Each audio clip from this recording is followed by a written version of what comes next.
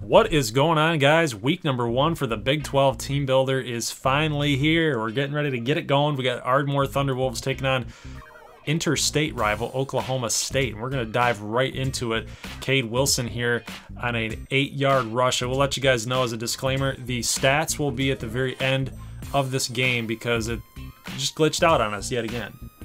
Yeah, we always seem to have some glitches in the early parts of the season. It's probably our disc.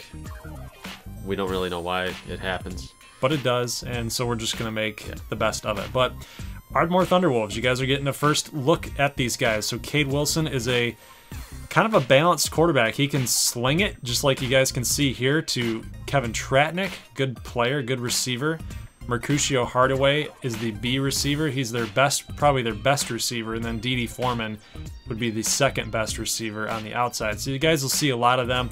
Ardmore defense is very solid as well, but Justice Hill going to pick up a lot of yards there. Mason Rudolph, I mean, look at this play. Goodness gracious, he still gets rid of the throw, but McCullough and number 26 there could not pick it off.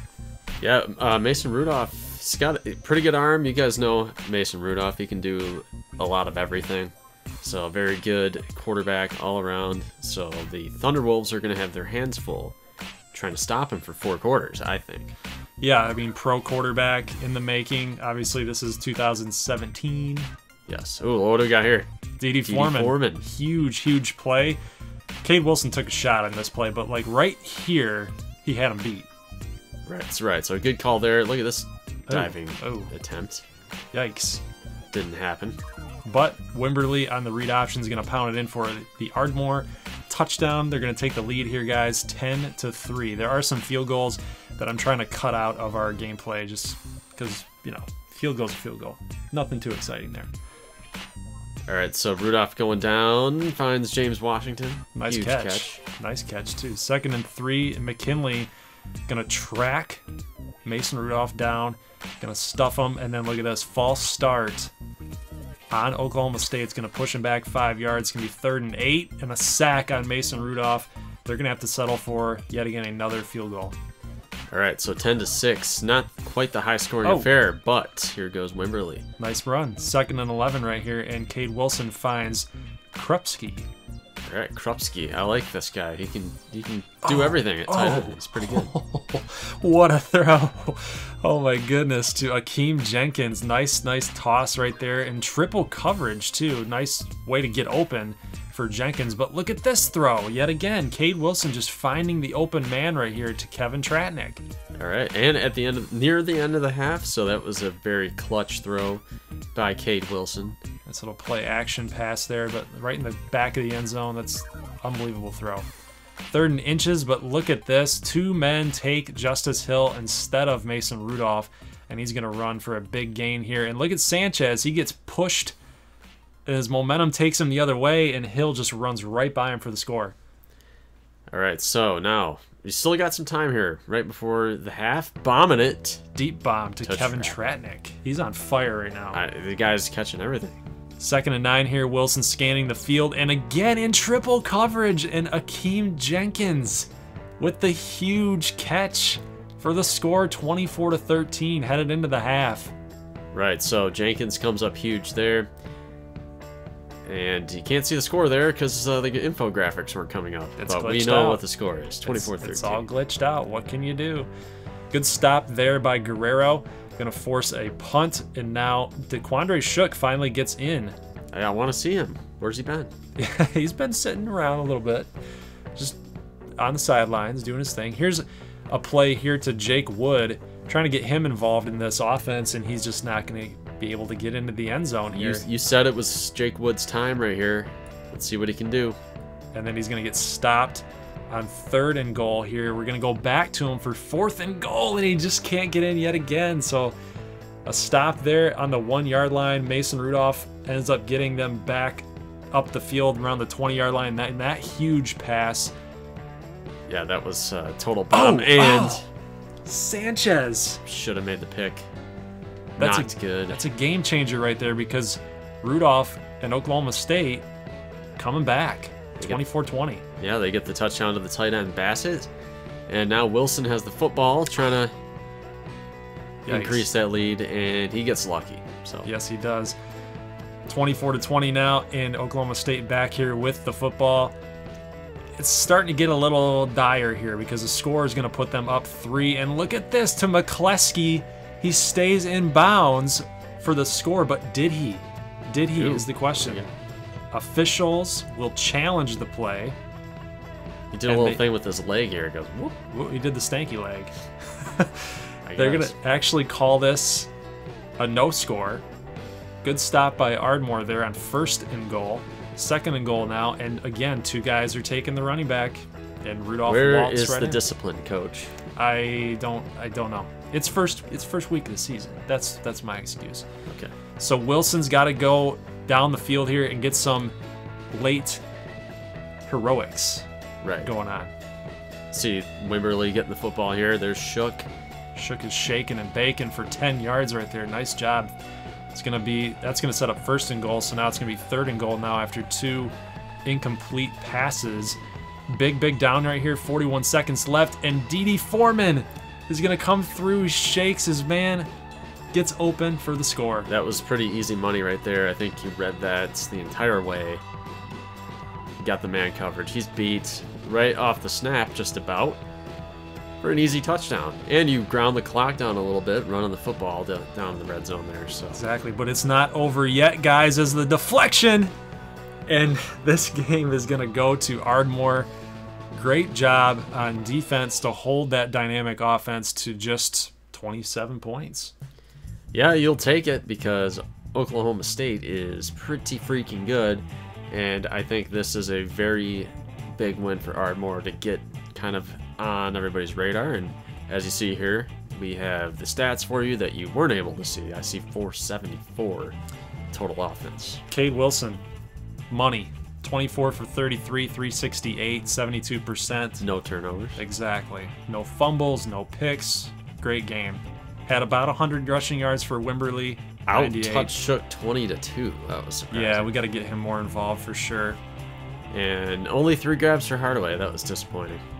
We'll get him going. Yeah, we talked him up a little bit. But, I mean, Foreman and Tratnik, really stellar debuts here this season. So we are going to go to game number 2. We have the subscriber favorite, their team, the ACU Spartans. They're hosting Notre Dame, a team that most people hate, and for very good reason. Well, yeah, I mean, it's Notre Dame. There's too many to list. They're the Golden Domers. I mean, yeah. Yeah, so the Spartans now, big statement opportunity here, national television, get a big win. They're taking on all comers, so that they don't care who the opponent is. You know, they just want that W. That's how they think about even the Big 12 teams. You know, they don't really care. They're just in it. And look at here, we're going to open up with Sergio Armendaris with a huge sack. The scoreboard disappeared right after kickoffs, and that'll be back very shortly, so stay tuned. More glitchiness. Week 1 glitchiness. 3rd and 11 now, and nice stop. Nice stop for ACU's defense. Yeah, and Wimbush, pretty solid quarterback. Here we have Corey Deloach, who is coaching his first game. He's looking on very intently. Jay Sims, the offensive coordinator. Yep, shout out. And here's Robert Bishop. First time we've seen him. He's just throwing darts all over the field. Finds Joe Johnson Jr. And he is going deep here down the sidelines. Almost going to get picked off, but 5 of 7 for 41 yards at this point. Field goal by Charlie Taff is good. Let me know if I said that last name right. I think it's Taff, but... All right, 3-3. Wimbush drops back, and he gets a face full of Matthew Kennedy. Look at that. Oh my goodness. Guys, look at this. Just manhandled the center and then just took out his aggression on Wimbush. Unbelievable. Matthew Kennedy, guys, right there. He's the next J.J. Watt, I think. 2nd and 15 here, and who we got? Armendaris again. Yep, another tackle there made by the defensive tackle. He's really getting involved here. Look at this extra effort. He's got enough strength. He was like suspended in air and still was able to bring that guy down. Yep, look at this nice little footwork there by Kyle Mitchell. He had a big game. Yes, very big game. Second Here we got Kerp with the catch. So everybody's getting a piece of the pie here. 1st and 10 now. Robert Bishop dropping back. He's going to find, that's Amari Manuel right there. How tall is he again? He's like tall. 6'7". He's got Manuel here again, but forward progress apparently is going to get him into the end zone here. You don't often see people end up at the 5-yard line and have it get called a touchdown, but he got that's in. what we have here. So I like his number 9. it's a good number. Now, Wimbush is knocked out on this drive. The backup quarterback comes in, and that's Ian Book. That is Armand Hammer on the stop. And they force a field goal attempt here at 4th and inches. Will he make the kick? It's a chip shot, so he should make it. But we got to show these a little bit. Right, guys? We got to show them just a little bit. We know that field goals are not suspenseful, but sometimes if they miss, that's a good thing. You never know. It's a fairly low-scoring game in the early going. Oh, Bishop. Bishop, no. A pick 6 is going to end up making it 13-10 here. Early part of the second quarter. And they've given up the lead to the Irish on an errant throw by Bishop. And, I mean, it's just not a throw that he needs to make. His total forced throw there. Definitely not open, but he's going to have a chance to respond here. You got 5 minutes in the second. Still throwing these dimes here. 15 yards for Kyle Mitchell. That's 5 receptions thus far. All right, here we go. Big time field goal. If it's a 50-plus. Taff nails it. It's going to be 13-13. And you see they're doubling up Notre Dame in the total yards department, so they are totally in control of this game. There's Equanimous St. Brown. And a completion downfield here, and a fumble. Who caused that fumble? Cedric Granger. Yeah, look at him. Look at him. He's spying it. He's ranging it, and then boom. You can There's always the lumber. You can always tell at a distance by the sleeves. So Corey DeLoach likes it. DeLoach and Granger doing a good job so far. All these subs are doing their job right now, even though it's 13-13. Look at that clock management. Yeah, it's perfect. 1st and 10 now. And here we go. Here we go. Big run. Oh, shake him off, baby. Let's go. Go down that sideline. Nice. Nice job by Noah Jones with a 29-yard reception there. And you see the 8 catches, so he's getting a lot of dump-off passes. Not really much of a running game to speak of. Oh, what a of. throw. Is that Mitchell? That's Mitchell again. Kyle Mitchell downfield, 39 yards. And ACU is rolling here. Bishop going to the corner. Look at that. Look at that toss. Out of bounds. Oh, they called it out of bounds. Yes. Or was it? Okay, so we do have a challenge. This is good. We do have a challenge. This is Joe Johnson. Down the sidelines. Did he get the feet in? Yeah. I think he got like 3. That's an NFL caliber catch right there. He got 2 feet in. Nice. Great throw by Bishop. Even better catch. Yeah, I mean that's a catch by, like you said, but that's an NFL rules catch. Terrible call by the referees. So we did ask Corey DeLoach, the head coach, some halftime questions here. He did say that Bishop has a short memory. He does a great job of forgetting the mistakes and moving on to the next play. He knew the situation and didn't need it all back in one throw, put together a nice drive and got into a situation where good things can happen, and he stepped up and he made the play. Yeah, which is exactly what happened. Just, if you're gonna ask the head coach those kinds of questions, don't be like the usual halftime reporter. Like, what do you need to do in the second half? Oh, we need to score more points than the other team. That's how we win games, boys. Correct. And Bishop takes that in himself. So big time. Can't really call it a response drive, but it's kind of a step on your face kind of drive. Yeah, it's not a put away score by any means, but it is a, hey, we're here, we're ready to roll. Rock and roll. 10 receptions now. Okay, so this is crazy. This is a part of this air raid type of offense that you guys decided to choose for ACU. 51 attempts for Bishop, 10 receptions for. And there's JaCrispy. JaCrispy gets a catch. So Nice he's job. getting involved in a look floater. Look at that. Look at that. Is that Manuel? Yes. 41 yards looks easy. I'm surprised For he Amari didn't Manuel. carry that into the end zone, but He's a big boy. Yes, he is. He's almost like a Calvin Johnson, should I dare to say that? Maybe Randy Moss, a little bit. He's got that. He's not as like wide, but he's got some length to him, you know.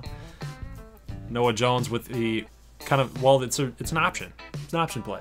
No read option, just an option toss. Yeah, so we finally had a running play that we could show, and look at this punt. That's Carson Klett. Yeah. The punter. He got hyped up a lot. Yeah. Gets it inside the 20-yard line. He's Australian, correct? Yes. Okay.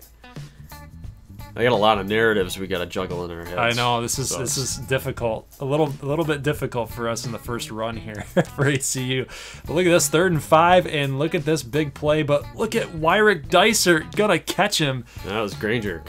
Yeah. Dicer behind him, but yeah, Granger. He got beat by Equinemius St. Brown. Granger, he makes some really good plays, and then there's times where he makes some screw up plays. Well, how about that? He just tried to just establish himself back in there by giving the quarterback a shoulder to the sternum. He was giving him the business. Down. Yep, and we got a run here. That's Josh. See that though? There's number 4, Granger. Should have probably taken out his legs at least, tied him up, but couldn't nail him. So, ooh. But look at that. There's Granger again. So he comes in and makes that play. So he's all over the field. So I guess there's just a lot of opportunity for him to screw up, and there's a lot of opportunity for him to come to play. Make a big play. He'll be a great one. He'll be a great one. Yeah, so ACU takes care of business, guys. I mean, it was pretty much wrapped up a little while ago, but we wanted to show you guys some scores. Look at the yards total to the rest of the team for Bishop. Yeah, Bishop was in total control here. I think the NFL scouts were happy with that debut. There's a lot to like. This is scary. This team is a juggernaut. They're going to be very hard to bring down. Well, after we're watching some of that Ardmore gameplay, I'm thinking like, okay, so here's ACU. I don't know if I got a shot there with Ardmore. I don't know.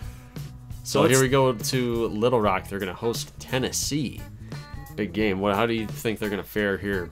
Little Rock. Well, they should do pretty well. I mean, Carter Ash, he's got the senior leadership. The calling card is the defense, and we got a playmaker here in Etwan Billings. He looks like he was in. Look at that toe tap right there. He looks like he was in, like he got the toe in, but they're going to say he was out. And then you got Marquez Maben Jr., but he's going to get stuffed here. But he's a good running back. He can get going a little bit. You guys saw that play right there, just no blocking for him, so that's kind of harsh on him. Tight end is Huff. He makes big plays for them. This is another game where our stats got blanked out. That's all right. We'll make do. Yeah, we'll have the box score at the end there. There was McFadden on that catch. Here's Billings again. Short of the end zone, however. First down. We'll take it. 1st and goal. And now here's Ash, the senior leading quarterback, and nice catch by Billings. But there's another example of the stupidity of the physics engine in this game. It is what it is. You can't be perfect. He was diving for the football in the end zone, then all of a sudden he just got teleported back to upright. Right. Now here's Dormady taking over the reins at quarterback for Tennessee. Not a lot to like from Tennessee last year in real life. Who knows? Maybe the simulation will go different. Maybe Butch Jones will save his job. You never know. I like the Volunteers. They're like the Michigan of the SEC. Yeah, I can get behind that. 1st and 10. Here's Dormady, and a nice catch there to their tight end. I think that's Wolf. Makes the catch. Here's Dormady on the option. He's going to get in. But, yeah, I mean, okay, so Tennessee's on the board. Tie ball game here. They just responded to a Little Rock touchdown. Now Ashy's going to throw. That's brutal. Yeah, there's no reason to make that kind of throw. Ashy, throw the ball away. But they're going to get the ball back after a defensive stop here. Here's Ashy. Interception. Down the sideline. Only the lineman the lineman cannot make the tackle. And it's going to be a pick 6. We see this happen so many times with some of our guys, our quarterbacks. Just the CPU quarterback thing just can't figure it out.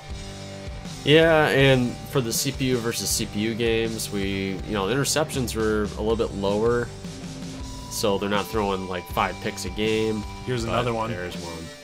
You can't make that throw. I mean, we kind of highlighted this at the beginning of the season that Carter Ashey's going to probably have some problems, or actually the Battlehawks are going to have some problems here at quarterback, and we can see the head coach, Buddy Monroe, is not pleased with his senior quarterback. How could you be? This is the number 24 team in the country, and you're hosting them at home. I mean, right. This is where you need to step up as a program, but not when you're giving up touchdowns like that to Jawan Jennings. And now it's 21-7 Tennessee, and they've got all the momentum right now. We're gonna have to see what Little Rock. Oh my goodness! And he's gonna do it again. He's gonna do it again, and a tackle cannot be made. Maben has to make the tackle in the end zone. Shaq Wiggins is in for another pick 6 for Tennessee. I have no idea why you would make that throw. It's behind the line of scrimmage to a covered wide receiver on a screen, and the DB's just breaking on the ball. But he's gonna go. He's gonna send him back out there. Gutsy call. I mean, believe in your quarterback. This is 3 interceptions now. Yeah, you know, scores 28-7, and the offense is responsible for 14 of Tennessee's points. So the defense is not playing that horribly, as you see him stop man there. We'll see if they can get a comeback going. Here's Maben Jr. A nice blocking up front, shoves a guy off of him. Maybe that's the spark that they needed to head in here, well, to finish this quarter, to get into the half. Ashey here on 1st and 10. He's got all day to make a throw. He finds the open man there. Nice catch, nice run after the catch. Picks that up, that first down. 1st and 10 now, and a little lobber, and another interception. His 4th of the game. He underthrew it into double coverage. Like you said, 4 picks, and it's only the first half. You gotta get him out of there. And look at this huge throw by Dormandy. Yeah. It's 35-7 with 1:50, and look at the Battlehawks fans compared to the Tennessee fans. That tells you the story right there. I mean, perfect spiral here. That was a dart. Goodness gracious. Tennessee's fired up on the sideline, and, I mean, that body language says it all. But what does that end zone say? Battle on. Battle on. You have to push through. You have to battle on. Ashey's still in the game, guys. Mid part of the 3rd quarter here, and look at nobody was giving him high fives. It's like, hey, give me a high five. Anybody? Scoreboard. And here is Tennessee. They go back into that end zone. There's now 6 minutes left. We got a 4th and 1 situation here for Little Rock. Let's see if they can do anything with it. Maven's gonna get to the goal line, so they do pick up that first down, that big time. So maybe they'll score. Maybe they'll score. Yeah. They'll come into into week number 2 with a 21-point. Yeah, they need something for the spirits right now, just a little bit. I mean, good. Yeah, I guess Huff gets the touchdown here. I mean, 45-21. Yeah, but look, now you got Tennessee going back down the field. Can't stop them. Can't stop them. 52-21. They lost by 31 points. Maybe. 4th and goal here, and just short of the end zone. But guys, this game is over. Yeah, that's quite the anticlimactic finish for our Week 1 debut. I really thought Little Rock had a decent chance in this game. They're rated a little bit lower than Tennessee, but you're still thinking like they should belong in this kind of game. And they just got their doors blown off. I know it. I mean, and that's the thing. They have such an electric atmosphere at Riverbank Stadium that, you know, I mean, the slogan's battle on. I mean, you're all in for Little Rock if you're a fan there, if you're a student there. I mean, everybody's really gung-ho about that football program, and then to come out there like that. Well, I want to say you might be tempted to be like, yo, where's the fight, you know, but I think most of that deficit was on the shoulders of Ashey. So maybe if he just cleans up his game, I think that's it's a totally different ball game. So going forward, play a little bit better, Carter Ashey. Yeah, or else someone by the name of Rhett Bollinger is going to be coming in. Very possible. So that's a wrap for Week 1. Yeah, hope you guys enjoyed this. Part 1. yeah.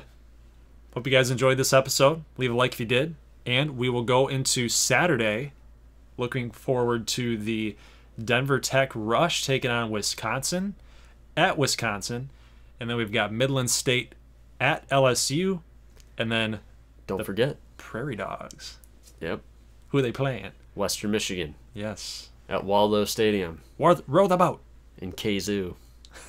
It's going to be a tough game for you, I think. Yeah.